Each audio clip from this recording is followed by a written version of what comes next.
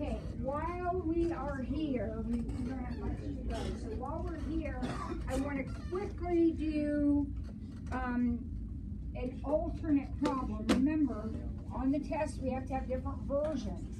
So an alternate problem for number 10 would be this. How much, I'm not going to write out the whole thing in perfect grammar, but how much 83% solution should be mixed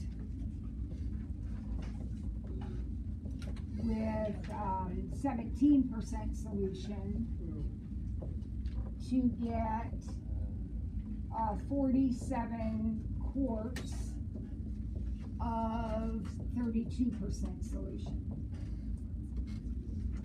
Okay, so it's the same basic problem, but it's going to look a little bit different when I get it right out, or when I get it written out. So I have amount times percent plus amount times percent equals amount times percent. All right, so let's fill in all of our percentages.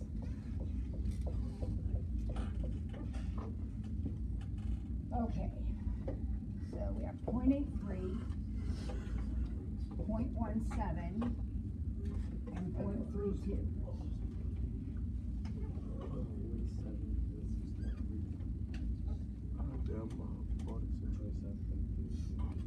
Now, here's where the difference is. Yeah, because the 47 goes over here this time, right? Right. And this is still X, because it still says how much, so that's still what I'm looking for. But now, yes. So it's 47 minus 50. Exactly. So I didn't even need to do this, because you all know it already. But what I want to caution you about is these two add up to that one, right? So if you're working backwards, you're not going to be adding, you're going to be subtracting. These two have to add up to that one. So if your empty space is here, it's 47 plus X. But if it's here, it's 47 minus X. Use your common sense. You add these to get that. So backing up, that's going to be a subtraction. Lauren? Well, the first amount Usually the way the question is asked, it's how much of this. So whatever you're wondering how much of, that's going to be X. All right, so let's go ahead and finish this since we have it up here. And then we'll move on with the practice test. This is an extra problem, but I just wanted to do it to make sure everybody sees the difference.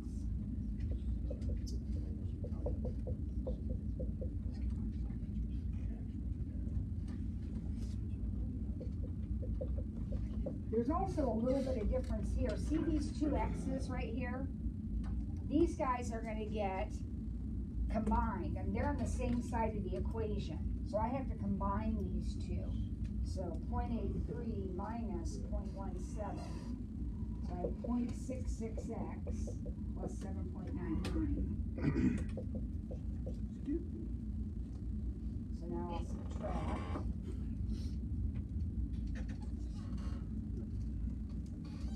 And I have 0.66x equals 7.05.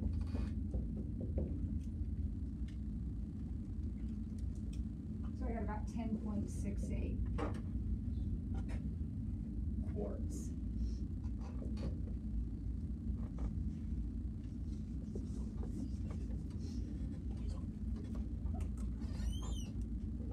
All right, so you've done a couple of those. There's only one on the test, but the question might look like that one, or it might look like this one. Format's the same, right?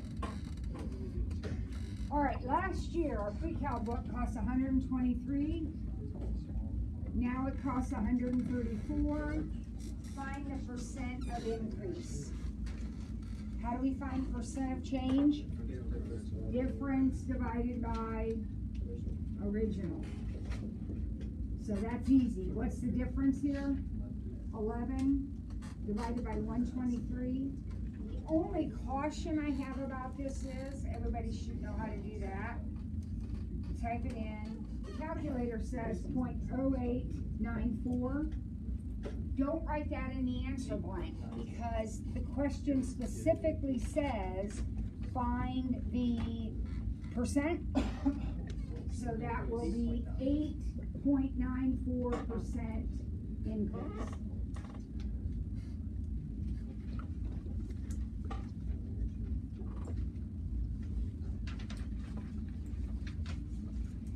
And then now we have our page of graphing. We knew that was coming. I've been promising you, you're gonna have a page of graphing.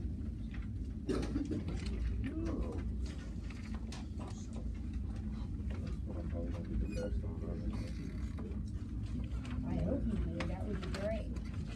The whole page, so it'd be good to be well on it. It's exactly like this one, formatted exactly the same.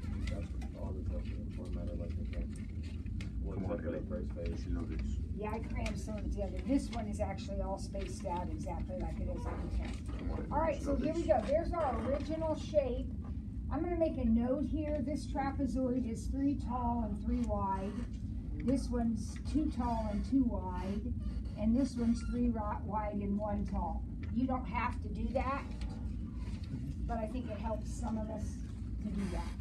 So now we've got f of the absolute value. F of the absolute value. So what does that do? Mamuna? Can't hear you. What? It's the mirror. It sure is. That's the mirror. So that means we mirror right, right? So I'm going to draw the right side. No changes. Exactly the same. There it is. There's the right side of my picture. And then I redraw it on the other side. And that's it. That's it. Okay, that's super easy. Now look at B. B is an absolute value, but it's a different kind of absolute value. B is the absolute value of the whole thing, of the y's, the whole shebang there. So, what does that do? What's the bottom? That's the bottoms up one, yep. So everything on the bottom comes up. So, the trapezoid is already up. The triangle is already up. But the baby trapezoid has to come up. So the only change is whatever we have on the bottom is going to come up to the top. What do you think? Are you okay with that? Gotta know the rules. All right, C. This is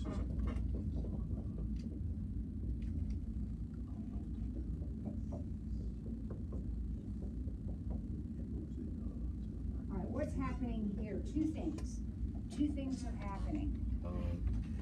What's the negative do? That's an upside down. Yep, good. That's an upside down. What does this do?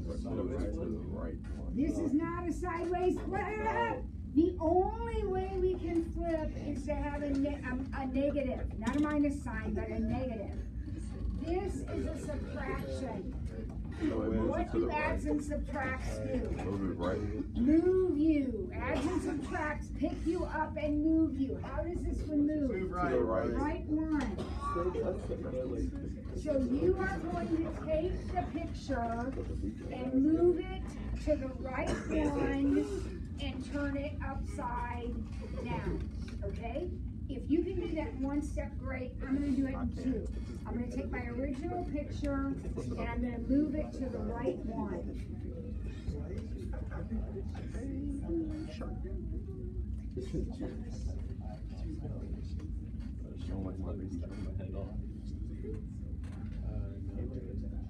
Okay, so now I have moved the picture to the right one. Everybody okay with that? Now I'm going to turn it upside down. So I'm going to take my little trapezoid like that, my triangle like that, and my big trapezoid like that. So the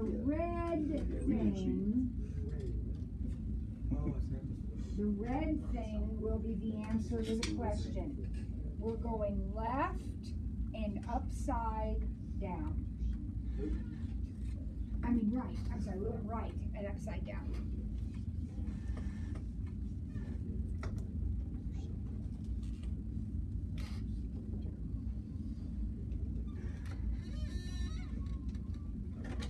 All right, now we have f of -1/3 x.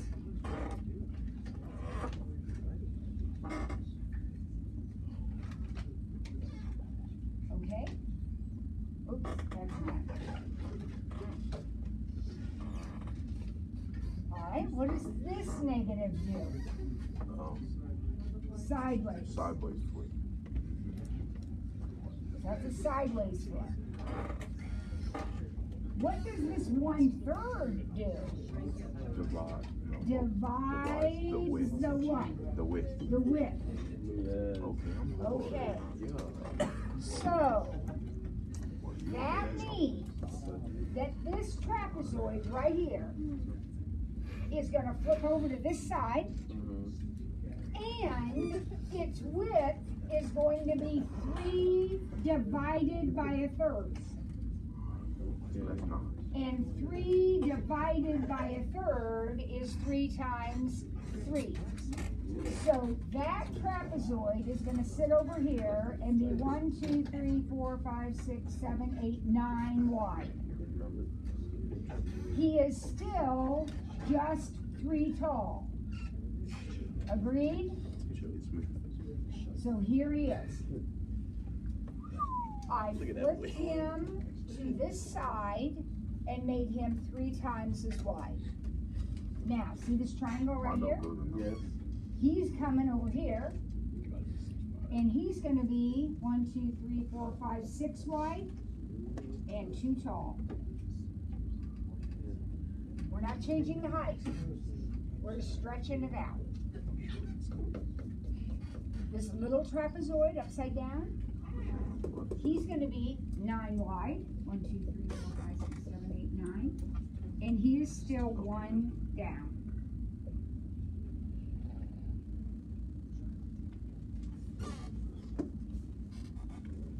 So 2 things happened in this problem. We flipped it sideways, and we stretched everything out. And we stretched it out because any coefficient on x divides the width. And 3 divided by 1/3 is 9. 2 divided by 1/3 is 6. And that's why it's that size.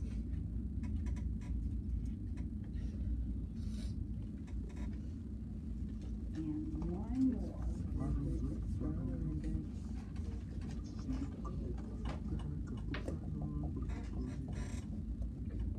Okay, 2 things happening.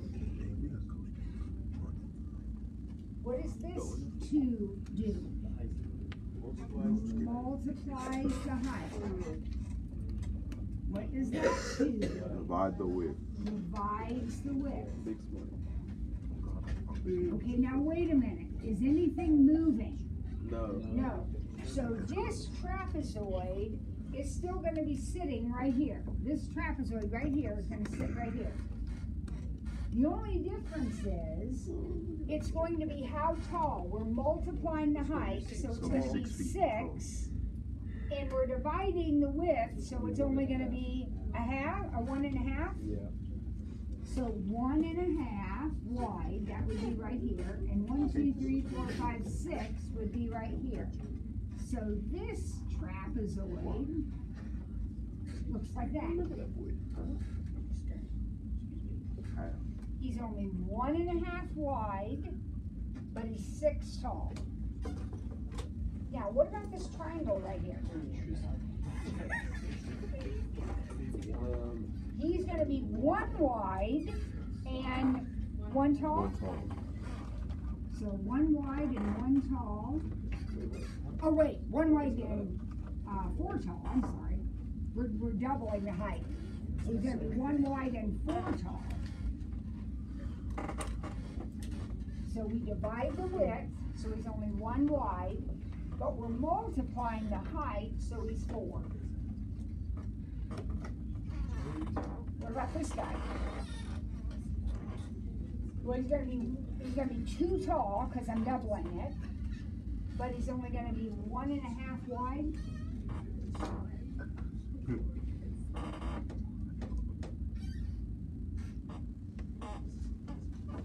So he's too tall now, but he's only 1.5 wide, because I'm multiplying the height, dividing the width.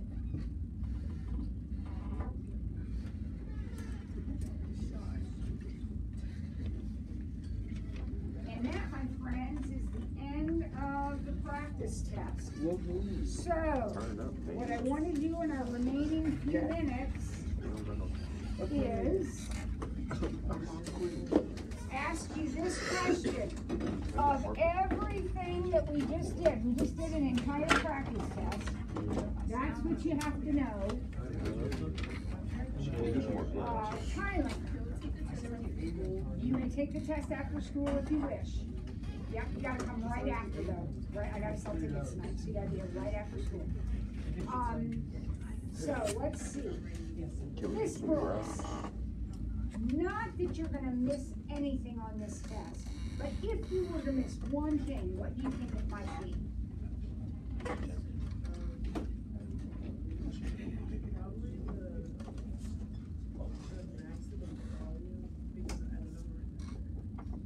You don't know how your calculator works? That is your personal problem, yeah. So, do we need to set one up for you? And then Mamuna can show you how to type it in? Or do you want to set one up? Alright, so let's set up a box problem, and then Mamuna's going to help her type that in. So let's say our paper is 19 by 77. We're going to cut the corners out. Right?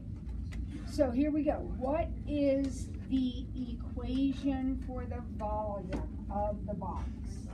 19 minus 2x. 19 minus 2x, 77 minus 2x, and x, right? Now, as crazy as this sounds, guys, this is what's typed in your calculator. When you get to the test, please type in the new equation. Kids forget all the time and just graph the equation that they have in there. You've got to type in your new equation. Then you've got to put in your new domain. What is your new domain? 0 to 9.5. Half the smaller dimension. Right? And then we're going to type it in. So you got it, Mamuna? Good. Yep. If you got calculator issues, find a friend or come to Flex. But that's the setup right there. All right, who else might miss something? Anybody else have a different problem you might miss? Will Browning, what are you going to miss? Liam's getting 100, he's not missing anything. Yeah, right. Nothing would make me happier than to have more hundreds than one. What do you predict that the average scores will be? You guys are unpredictable. Somebody will get a 32 and somebody will get 100. I mean, that's what happens. Wow. 32. Oh my You got a God. 32? I didn't say you did. I said someone will. Will, what do you want to do? I don't typically, but somebody will get a 39. Sean, come on. All right, here we go. I'm making them up since you guys can't come up with any. That's a little racist. That's racist. What? All right, so here's the question. Are they inverses? Are these two inverses? What? So if we want to know if these are inverses, what's our strategy? We're going to look at an ordered pair and then see if we can get the opposite ordered pair. All right? So pick a number. 5. Of what? 5. If I let x be 5, y is 11. Yep. So then I'm gonna take that 11 and I'm gonna put it in right here. Yes. And I'm gonna get 11 thirds plus 4. Now wait a minute. Is that 5? No. No. That would be 11 thirds plus 12 thirds. That would be 23 thirds. Yep. So are these inverses? No. Because why? I didn't get my 5 back again, right? 4 is not an inverse. If they're inverses, I'm going to get the 5 back again. I have no idea. Why are you typing up? Alright. Yeah, and then standing up. Let me have that. And someone else did. You should make Okay. it stay. I'm a follower on that. Yeah, Be your own person. maybe you better think about that.